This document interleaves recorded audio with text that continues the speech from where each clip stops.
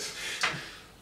Hey people, welcome back to episode 20, that's right, of Heaven's Kitchen. Just one away from the end, which will probably come 2 weeks from now, not one, because of shifts I have at work next week, meaning I can't cook dinner. Anyway, on with the show. Today we're doing steak, not tartare, just Scotch-fillet steaks. I know I'm actually cooking again, believe it or not. Not just being lazy and doing hot dogs. Don't mind Tim, he just got bitten by a tiny little ant earlier today and he's just died. It's Australia, for God's sake, you can never be too careful. At least the food's still good. Whoa! Okay, that was a false alarm. Died. Now that I've dealt with him, ignore him. I'll edit in a pool of blood later. No, I won't, I'm not that good at editing. Anyway, let's get on with the food, shall we? No, wrong potatoes. There we go. Right potatoes. Ow. Ow. Ow. Ow. He's just falling. Sound effects. Oh my god, there's blood everywhere. Let's do this. Time to fill the kettle out. Oh. People, you may be wondering why Chester is in such a weird mood today. I'm not in a weird mood all day, to be honest.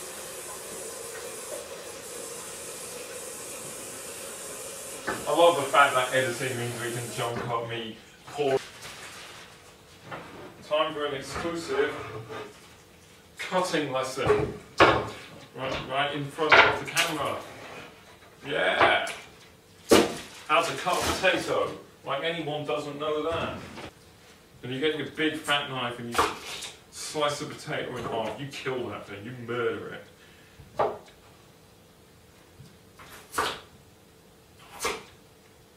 That's what I'm talking about, you know. You get in there and you destroy this thing.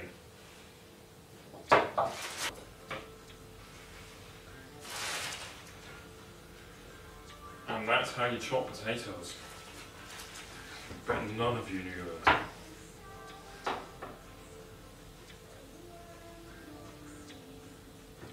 And into the pan they go. It's like that game Lemmings. Oh,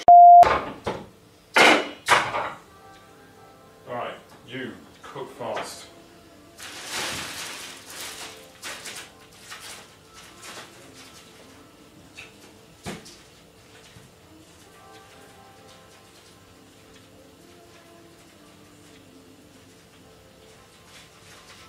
I'm about to cook the steak.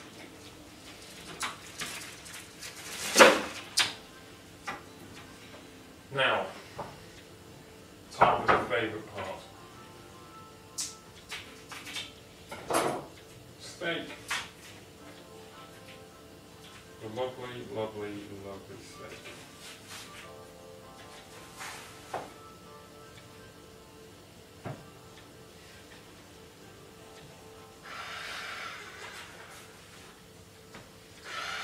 There's my chopping board.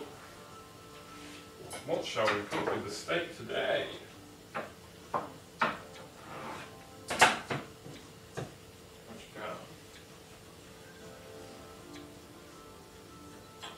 Oh my word. Yes, I am so doing that with 2 of them, not 3 of them.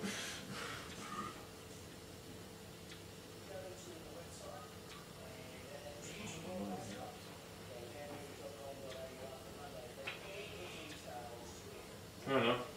2 will be flavourless. The other 2 will be basked in glory. This one.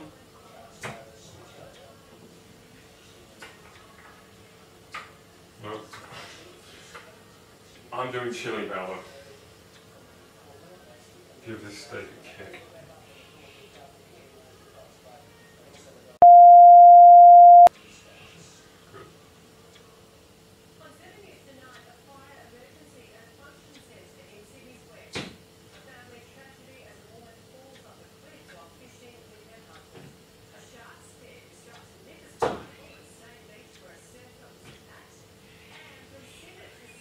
Rub it in.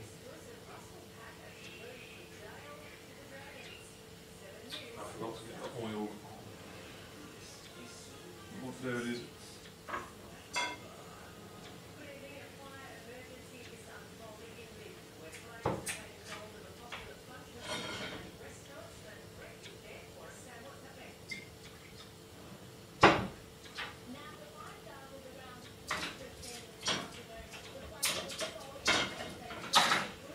Get the oil going. In the pan. Join together, all that, whatever. That rhymed.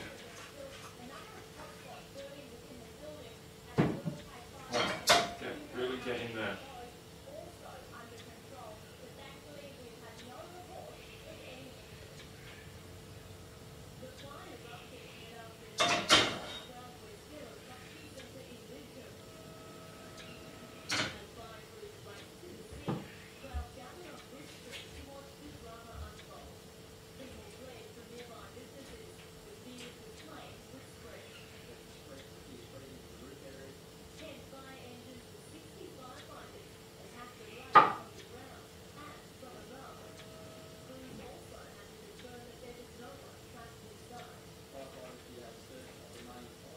There we go. And I've really got to remember. This one and the big old fat one are the ones without chili. That's so weird.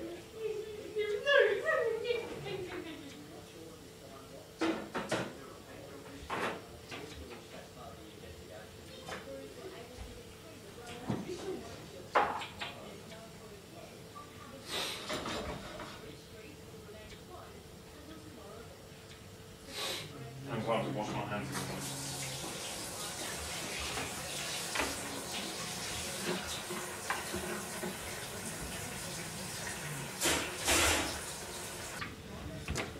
On cue to witness the aromas appear in front of him. Now, that steaks are cooking, I can get to the main part of this show. This looks more like a microphone. Unless I'm like one of those old American TV presenters. Time for The Price is Right. You guess the price, we tell you if it's right. No. Here we go. So, the main part of the show is to talk about this thing here. Welcome back, ladies and gentlemen. Last time was a rousing success, landed with an amazing pun, and I'm keen to prove to you again in tonight's show that I can do more puns, but let's talk about steak. This is what I really want. I'm cooking steak, I'm going to talk about steak. The first thing I find, Tim's gone again. First thing I find funny about steak, why have you gone again? It's going to get really boring. Oh, really? And standing here doing nothing is more interesting, isn't it? No. The first thing, back to show. First thing on steak, right? Out of all the foods in the world, it's the only one which has the same name, shares the same name as a weapon. As you drive steak through the heart of a vampire to kill it. I didn't watch Twilight, I despise it, I just know that. Okay? But the funny thing is, why is it the only one? Well, think about it.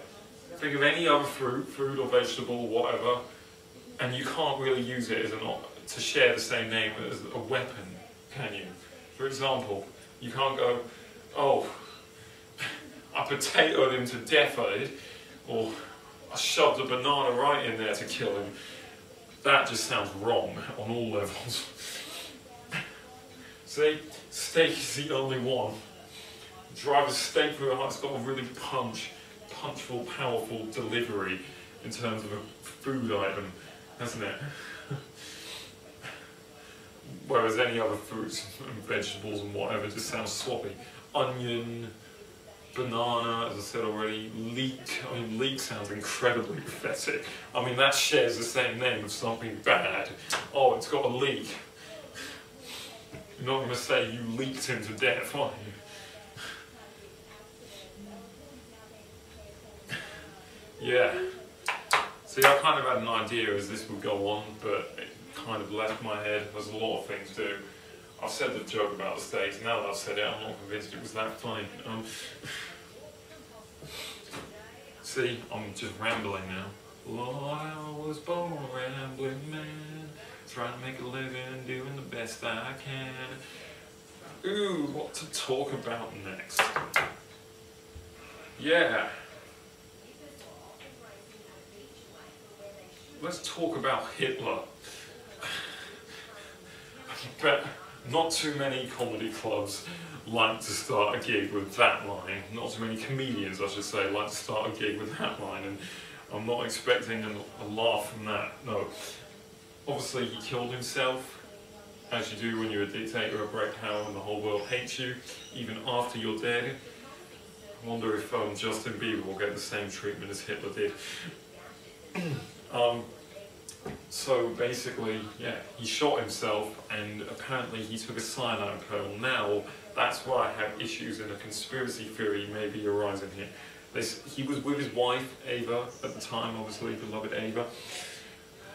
Hated Hitler. And obviously he died with his wife, she died then as well. Now, was it a cyanide pill is the absolute question. I'm not sure when Viagra was invented, but you never know.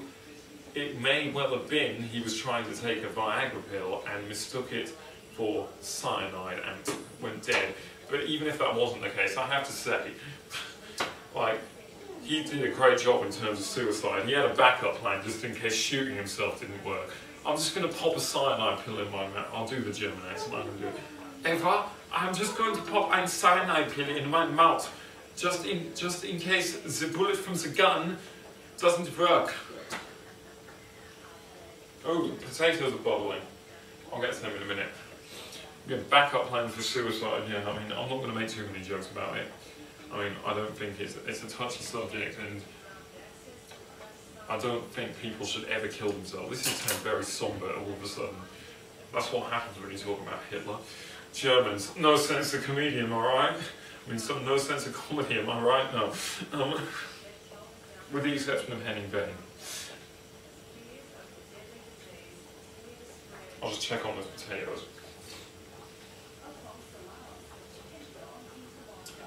With a fork, not just by looking at them.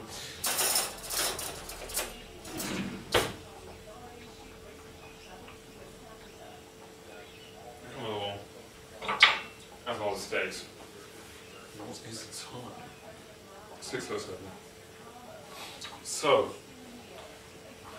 I can't talk to you about current events because I don't keep up with the news.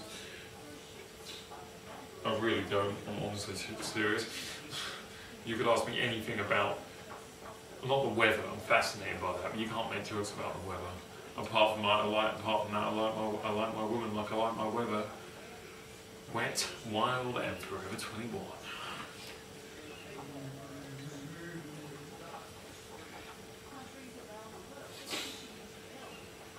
But like news, politics, I'm yawning just thinking about it. I get really bored on that subject. I mean, I honestly don't get why anyone finds it interesting. You see some people really getting into political debate, people talking about tax or budget cuts or whatever, and then you get people like me who's going, oh, let's change the channel, it's boring. You get other people who go, oh, give a take, I might get into this, you know. Those are those people who just can't make up their mind, they really piss me off. But then you get those people who every rebuff there is of the political debate that's going on, they get well into it. It's like them watching us, people like me and you other people out there who like sports, like a soccer match for example, going, get in son, come on your head son! Except they're doing it with politics, and instead of saying get in and on your head, they're going, get in! Use the head son! Yeah, good thinking! Yeah, you stopped him now! I don't know how, I don't know why, and something happened where they lost their life. Figuratively, not literally, of course. As in to tell them to get a life. Try that again, looking down the camera. Get a life.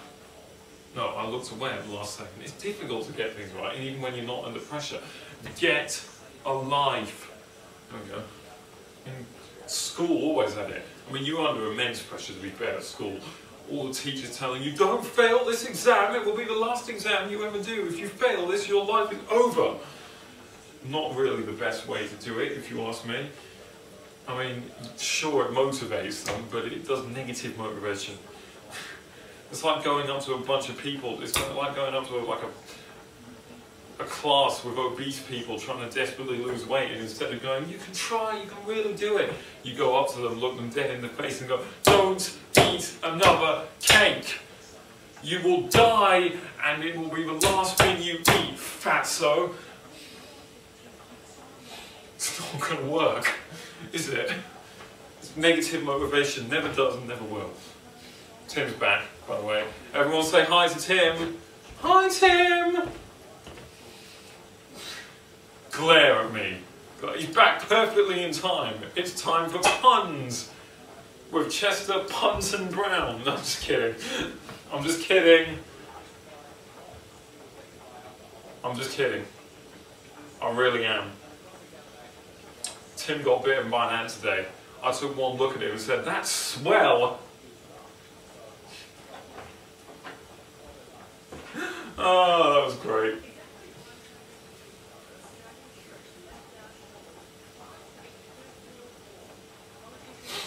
Oh, I told you I was good at puns. Whole mix of comedy. I see that's probably why I'm not a good comedian, because I'm too mediocre at everything.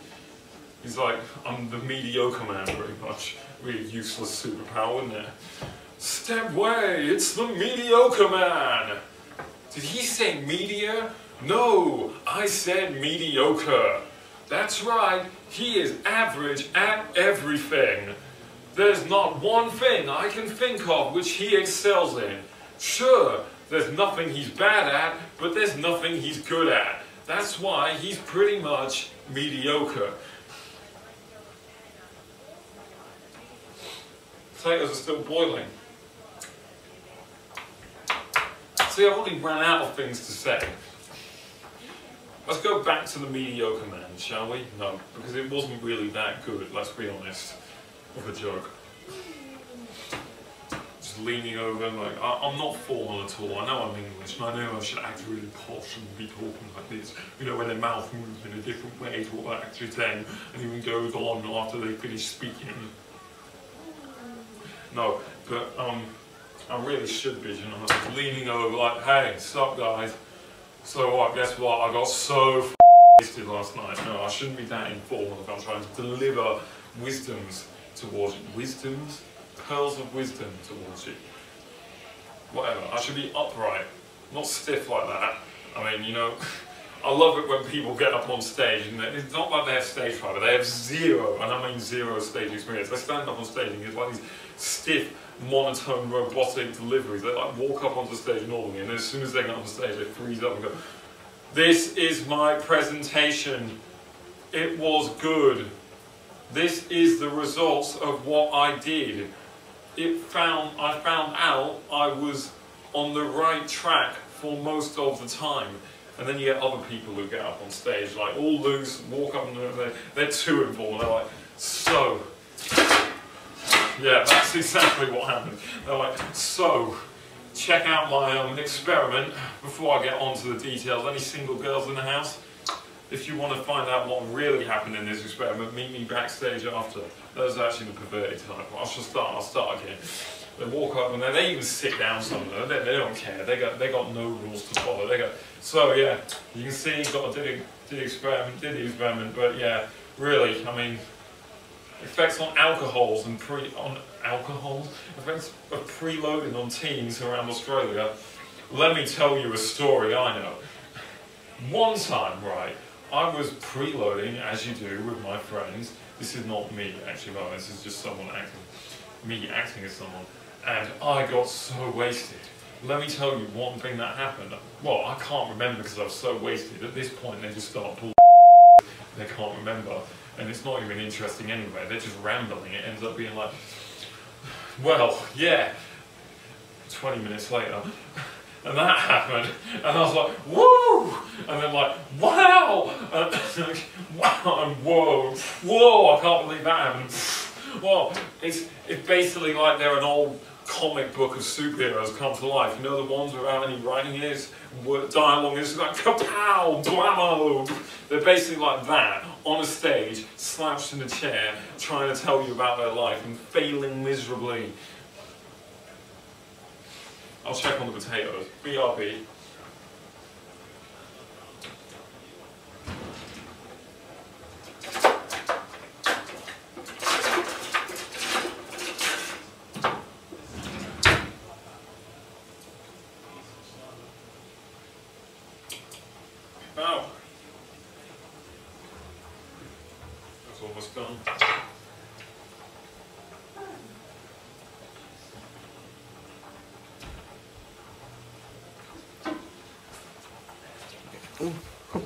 sorry.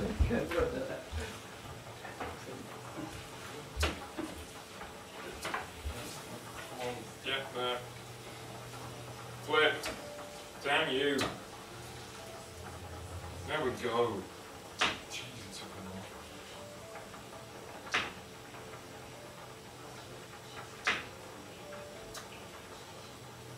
Oh crap, oh, we've been. There we go. I'll really wipe it up. Potatoes almost done. Get them done in a minute. So, as the evening goes on, let me check the time. It is 18:15. That's another thing, yeah. Remember when you get the people who speak in 24-hour time? They're not a clock, they're a human being.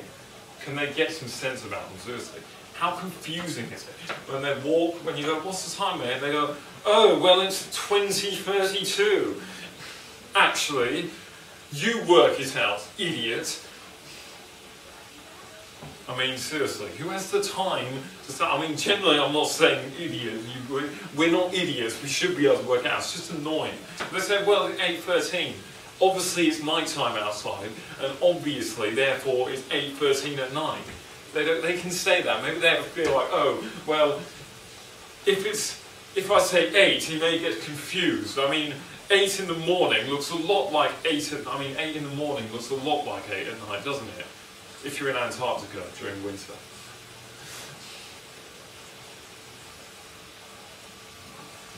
But we're not in Antarctica, are we? So just tell us the time normally. We don't go around giving you directions in like latitude and longitude, do we? We don't go, if they ask, excuse me my dear sir, which way is it to the nearest supermarket? We don't go, oh well, you see that we're on 50 latitude and 28 longitude right now. Well, you want to go down that road until you reach about, I don't know, 51 latitude, 50.2 latitude, you know? Thought it was going over there.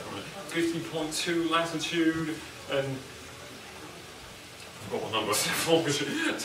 24 longitude. No, we don't do that because it's stupid, isn't it? We're not on, like you're not an analog clock, like you're not a digital clock set to 24-hour time. We're not a globe. And there's the other people who speak in phonetics. Not phonetics, sorry, they speak in the radio alphabet. Tim, my friend, he's the worst at that. Ask him how to spell a word, and this will be, instead of going, say I'll ask him, I'm not this stupid, this is an example. Say I'll ask him to spell, I don't know, steak, for example. Instead of going, well, it's just S-T-E-A-K, you stupid idiot, how do you not know how to spell that? You'd go, it's Sierra Tango.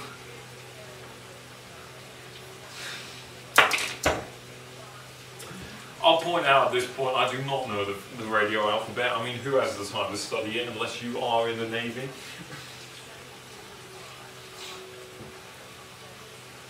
I'll get there in the end. No, I've got it. Instead he'll go, well, actually, now that you ask, it's Sierra Tango Echo Alpha Kilo. And I'll just go, what? As anyone would? I mean, I'm asking you how to spell a word. That obviously means I'm having trouble with something. I don't need you adding to the work. I'm not in school and I don't get homework when I'm out of school. It's like friends who give people homework. It's just like giving a friend homework because you just hate that they're such an idiot. Just checking.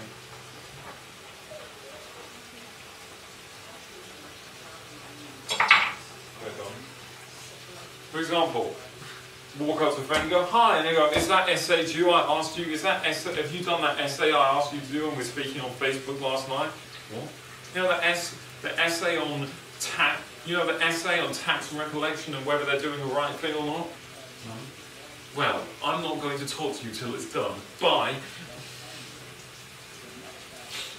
These aren't jokes, again, I'm ranting like I was last week. I have a problem with that. I rant more than I make jokes. I think I'm making jokes, but I'm really just ranting. See, I'm doing it again now. I'm complaining about me now, though. That's the only difference. A bit of self-loathing. Everyone laughs at that, don't they?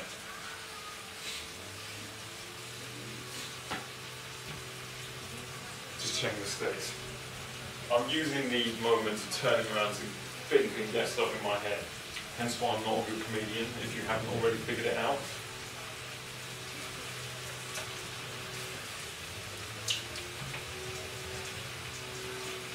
I'll mash the potatoes in a minute. Get the milk. You always need milk. I'm mashing sweet potato. Sweet potato. I'm going to turn this down and check the steaks.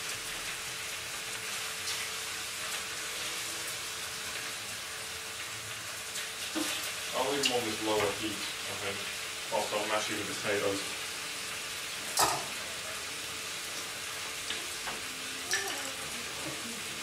You know what I'll talk about? Love and relationships. Because someone like me has so much experience in that. Those of you who know me also know I'm sarcastic and therefore, but also know the truth. And that is obviously that I never have been, and I'm not going to say never will be, but I hope that's not the case. Never have been in a relationship with a girl. I'm just mashing the potato, it looks like vomit, it does. I've got to find a good way to end this comedy sketch and then so to end the 20th and penultimate episode of this season. Almost. Huh? Penultimate. That means second to last. You want me to spell that for you, Tim? No. I will. Papa, Echo, November, Umbrella, Uniform, sorry. I was going to end it like that, but it seemed to not work because I stuffed up and couldn't remember the radio alphabet. Tim, this is quite ephemeral really, isn't it? Do you know how to spell that?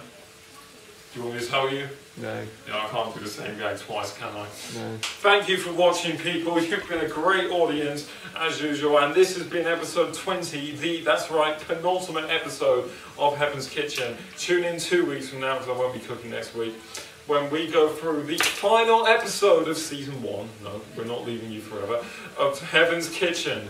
This has been a wonderful ride. The steaks are probably burning by now, but let's just say they're not quite. The only thing that's been on fire in this kitchen today is me with my quick fire jokes.